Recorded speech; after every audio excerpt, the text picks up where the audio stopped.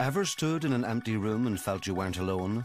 Psychic investigator Andy Matthews has. There's some kind of depression there. We need to investigate further tonight. Hopefully we can find some evidence of a haunting. For 10 years, he's been chasing the spirits of the dead, and he's not the only one. I believe in the survival of the human spirit. I've heard it. Marion Goodfellow is one of the UK's leading mediums. I was born on Halloween, just before midnight, and I am the seventh daughter of a seventh daughter. Something's down there. The PSI team are all about the science of ghost hunting. We'll be able to see if there's anything coming through and hopefully hear what they're saying. Our aim is to find evidence to support the theory that life exists after death. Together, using clairvoyance, historical data and an arsenal of high-tech equipment, they're investigating Northern Ireland's most haunted places. There's something banging around somewhere. Something's banging around. There we go, yes. They believe. The question is, do you?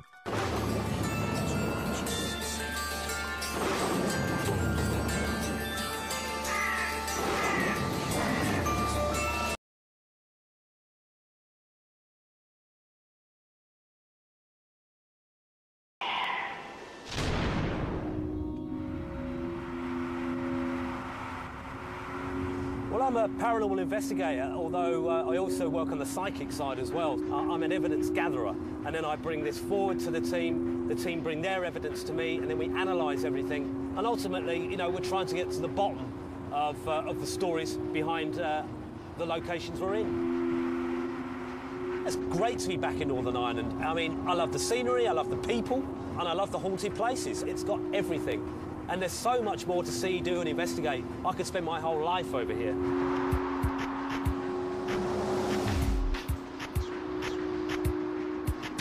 I'm headed across the River Foyle in search of a grand old house with a really sinister legend attached to it. A tale of obsession, tragedy and forbidden love that brought a murderer to the gallows not once, but twice. Now, I don't know about you, but that's what I call a ghost story. Prehen House, an imposing 18th century manor on the outskirts of Londonderry. Behind the Georgian splendour of these walls, it's said, lie the roots of one of Derry's most infamous ghost stories, the legend of half-hanged Macnaughton. Today, Andy's arranged to meet Colin Peck, a descendant of the original owner, Andrew Knox, and a firm believer in the mansion's supernatural legacy.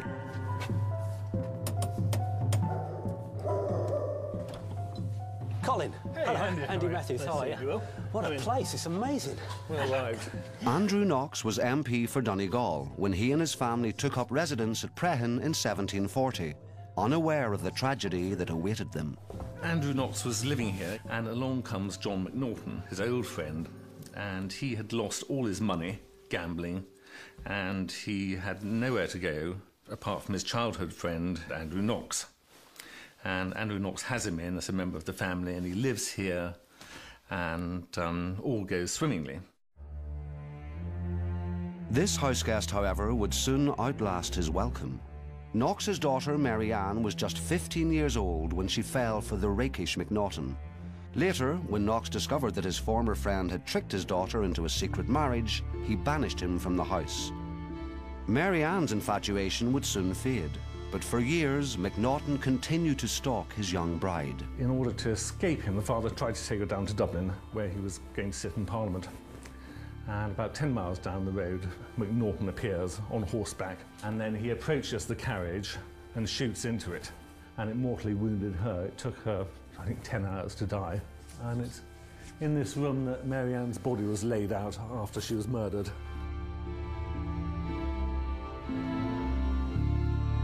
Macnaughton was sentenced to the gallows, but he didn't go through a trap door in those days. You were just dumped off. But when he jumped off, the rope broke, and he fell to the ground, and the tradition of the broken rope and the gallows held that you could walk away. And he said, "No, I'm climbing the gallows again, because no one will ever call me half-hanged Macnaughton." And so he climbed the gallows and jumped off again. But ever since, he's been called half-hanged Macnaughton.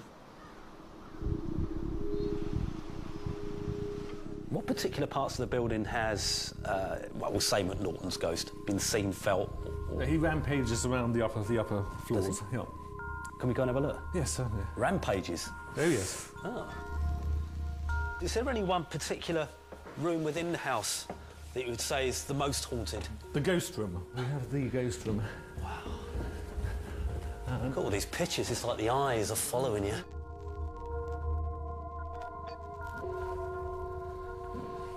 So what room is this? So this is the ghost room. Ah. People who I don't particularly know very well have slept in this room, and they all come down and report the same experience. Without any prior knowledge beforehand? With no prior knowledge, no. And what exactly happens then? What happens is the bed sinks down. They all report the same thing. It's just if you're lying there, your eyes are closed, and someone gets into bed with you. And I have to say that it happened to me once as well.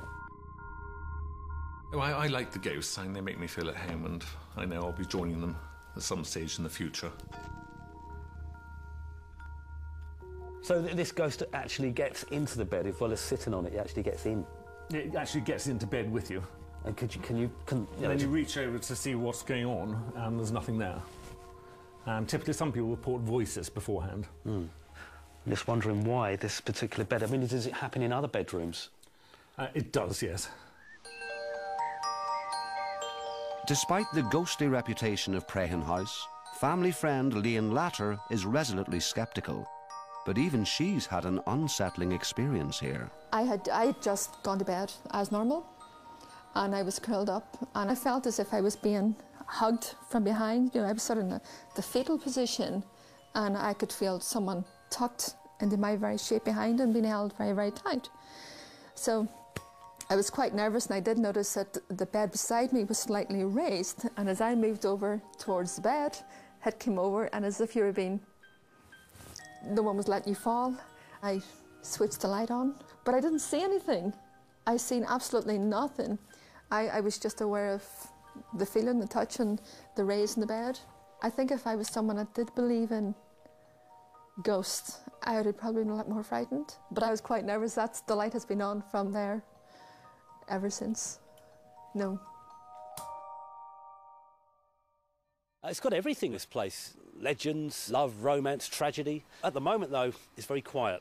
It doesn't feel haunted. It feels very calm and relaxed. But I've been in these kind of situations before in these type of locations, and generally after dark, when things start to settle down, the house settled down, then, you know, we may get something start to happen. So I'm really looking forward to bringing Marion in to see what she can pick up, because I'm picking virtually nothing at the moment. Unlike Andy, medium Marion Goodfellow knows nothing about the legend attached to Prehen House, and that's the way she prefers to work. The less she knows, the more she feels. It's really, really important that I know nothing about the place where I'm going. It would only interfere with what I perceived spirit to be giving me. It would cloud my judgment, and I would just be muddled. I wouldn't know whether it was their thoughts or my own thoughts. I have a little bit of information, though. I have had a visitation. If you like, it's a bit like a daydream while you're awake. This gentleman appeared in my mind, and he's told me to look in the bedchamber, and that all is not what it seems.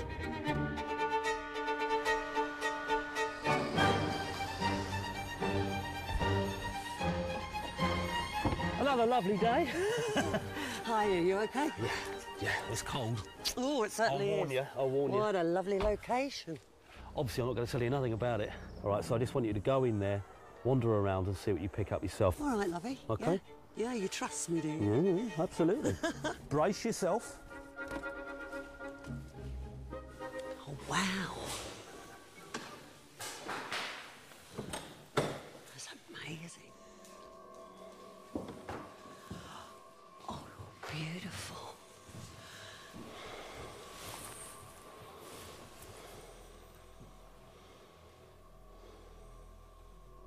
Got names ricocheting through my head. It's a woman's voice that's coming forward, trying to get this lady that's speaking to me, trying to get her name. She was a great letter writer. She would have written things down, and I'm asking her to write her name down so I can see it. What's your name? Show me. Show me.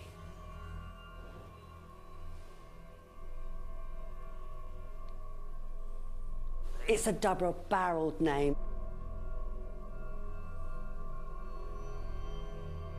I feel this lady is Anne Mary. Or Mary Ann. It's something like that.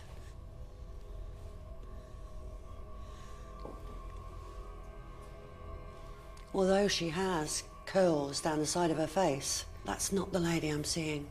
Let's have a look at this one. Yeah, more that one.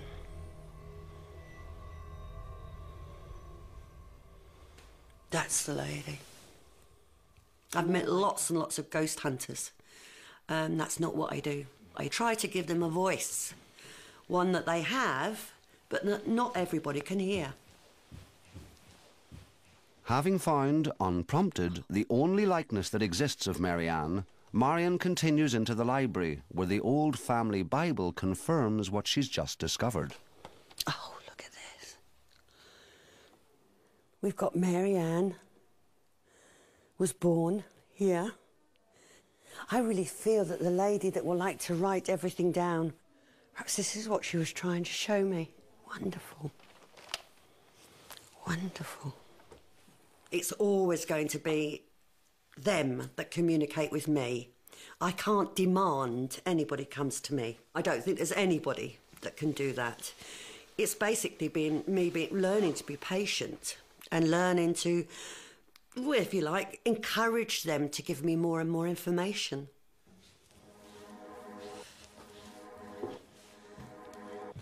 So far, the only lead Marion has is the bedchamber mentioned by an anonymous spirit she believes contacted her before she arrived.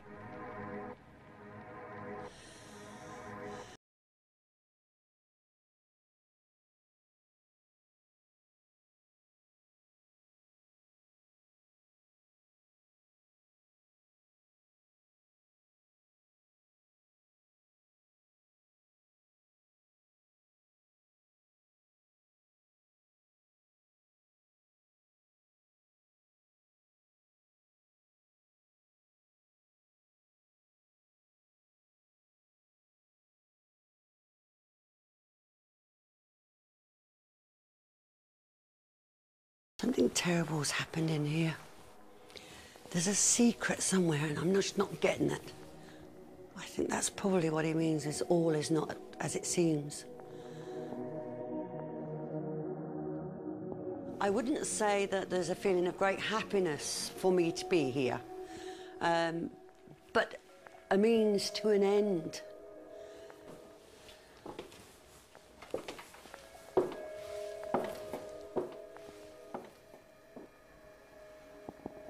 So you've had an hour to walk around this magnificent house. It's been amazing. I went into this room, the drawing room first. Yeah. She said a girl came forward by the name of Mary Ann. And Mary Ann was obviously, as we know, she was tied up with John McNaughton. So she picked the name up straight away. Incredible stuff, really. Again, fantastically, of all the pictures in that drawing room, Marion picked out Mary Ann's picture. And then she went on to explain that she said there was a secret here. I mean, the gentleman said it's not all as it seems. Well, in fact, I have to tell you now that this house has a legend attached to it of half-hung McNaughton. Now, this guy fell in love with Andrew Knox's daughter, who was very, very young, and then tragically he killed her, and her body was brought back and laid in the room, the first room in that house. And that's where I sensed her. That's where she came through. Yeah.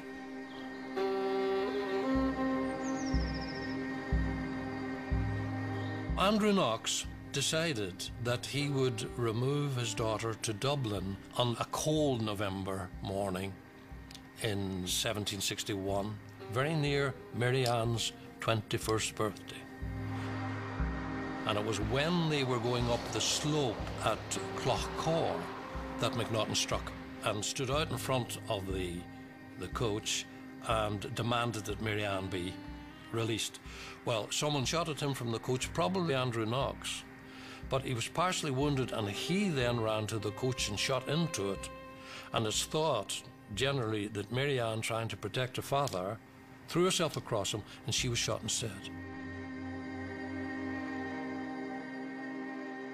McNaughton was found guilty and sentenced to the gallows.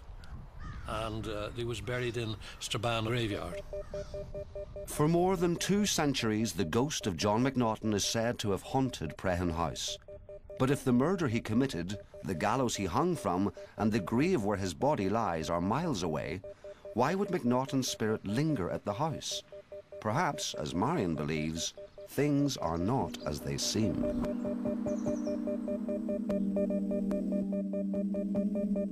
If there is a ghost to be found, the Paranormal Study and Investigation team will use their technology to detect its presence.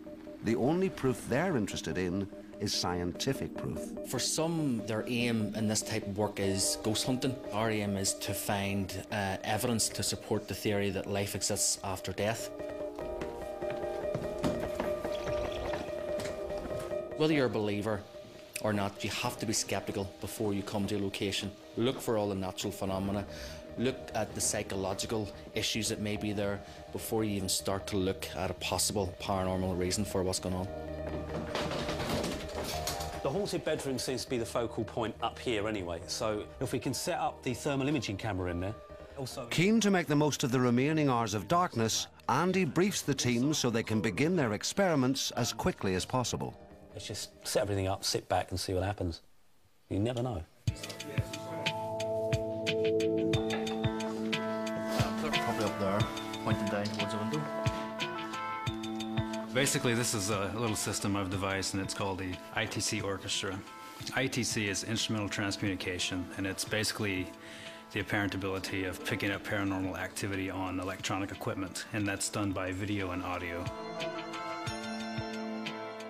You need the angle looking down is best. I'm a believer in the possibility that life exists after death, but yeah, there's other team members who would be completely skeptical. And I think that's a healthy balance for a team to have, because it keeps everyone in check, and your mind's not running away with it. If you had a team just of complete believers, everything you see, hear, experience would become a ghost. See, the violin is a natural, it's a natural amplifier. So I'm going to hook up a microphone to the other part of the violin, which amplifies the room atmosphere plus the tones, and we'll be able to see if there's anything coming through, and we'll be able to clean that up and hopefully hear what they're saying.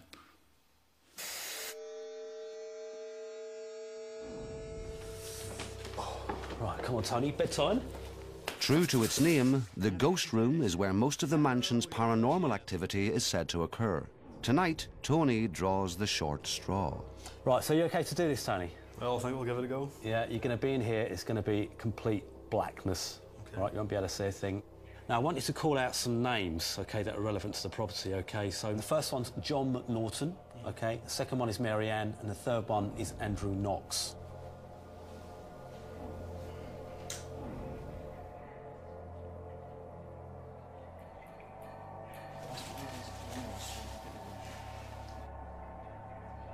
Two hours later, Tony has reported nothing from the pitch darkness.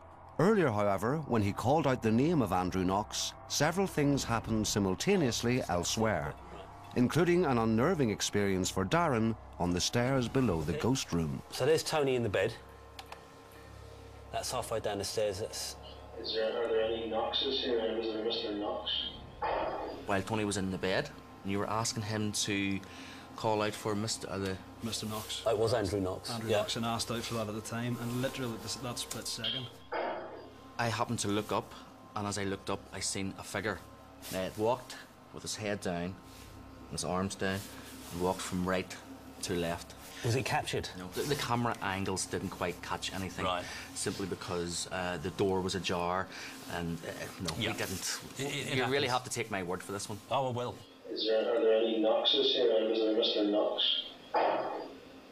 And again, you've called out Andrew Knox, and Andrew Knox ties in, he was the father, and he's the depressive presence that you felt. We go to locations and we are there to try and bring a sense of balance. We're there to try and look for alternative explanations. But, you know, we're honest. If we find something that we can explain, we'll tell you. But if we also see something, we have to be honest and tell you that as well. But we did see something.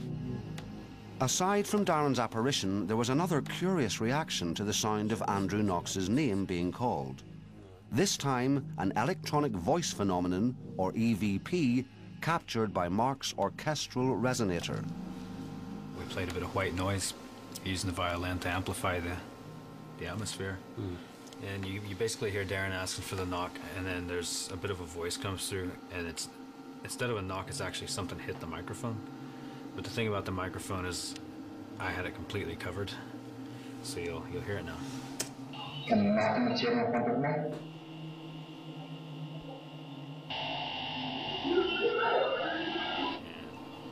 What about the voice? What do you think the voice is saying? It almost sounds to me like you should help me. Yeah. Help me would be one of the most common electronic voice phenomena that we do get. Well, this is it. I mean, a lot of ghosts are trapped, so they're going to be asking for help. Exactly what I picked up in the room. That depression feeling, that awful feeling, almost suicidal, you know, But in that room. could this be then the ghost or the spirit of Andrew Knox? Because it was Andrew Knox's daughter, Mary Ann, that was murdered by John McNaughton, and her body was laid out in one of the rooms downstairs. He could be still wandering the place in a fit of despair. That's definitely you should help me. So he's asked for help. Well, what do you want to do, Marion? For whatever reason, and they're asking for help. You should help me. You should help me. In response to the apparent request for help, which the team believe came from Andrew Knox, Marion will now attempt direct contact.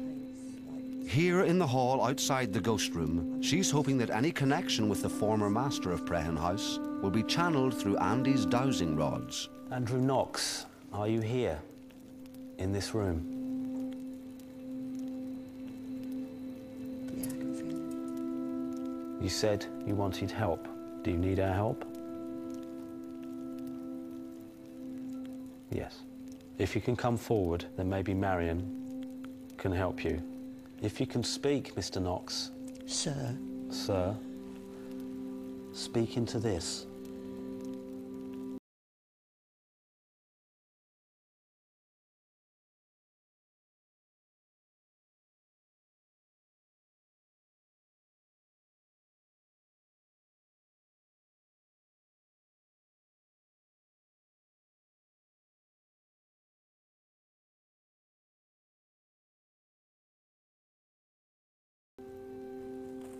She is happy where she is.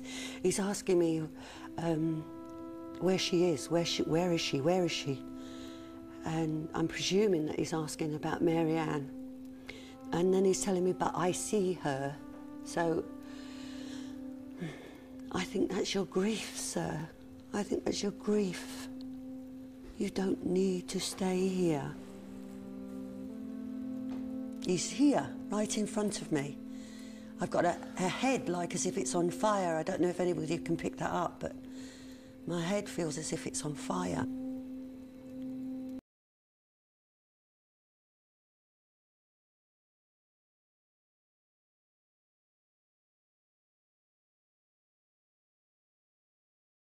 You spoke to me. I know you can speak now. All is not what it seems. What? Can you use the rods? I'm going to ask him some questions myself. Okay. Sir, can you not leave this place, sir?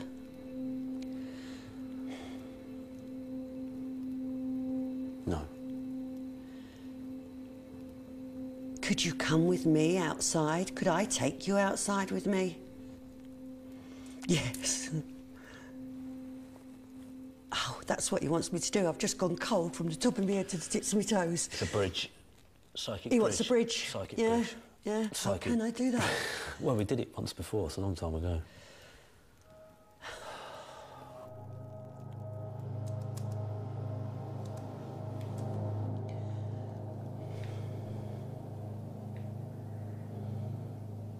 Move slowly, really slowly.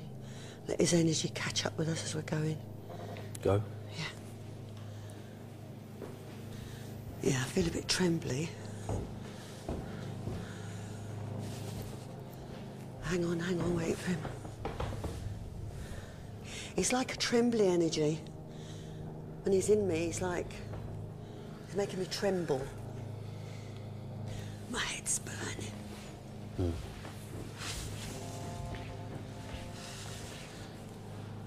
You there? Yeah, he's there.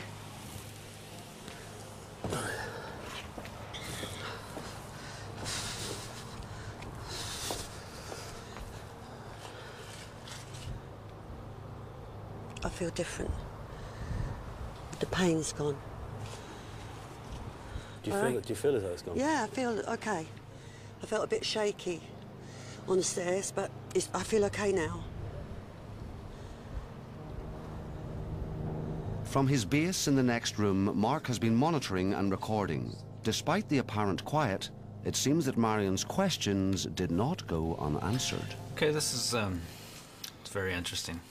Really? When you guys are out in the next room, you were saying something like, "Are you here?" And then you said, "I can feel him." And right after "I can feel him," you get, "Yeah, I can feel him."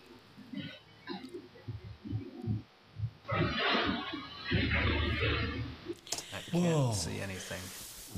Run it again, man.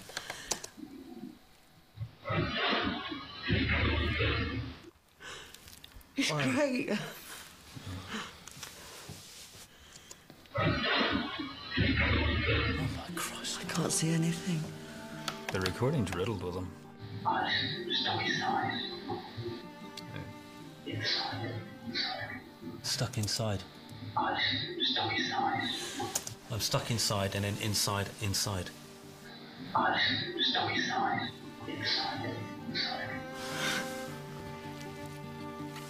That's fantastic. I mean, I've strived for years to try and prove what I get is real.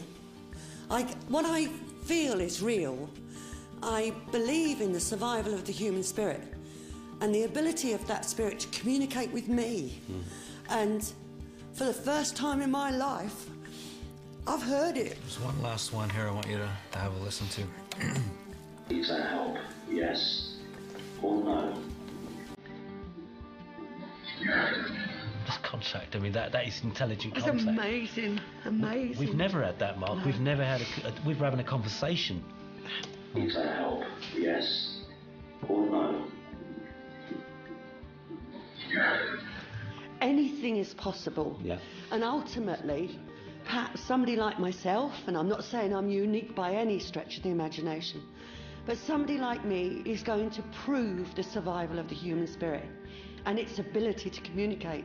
If we have come so close to that today, I don't think I'll sleep tonight, do you? For the first time in a long time, I'm stuck for words.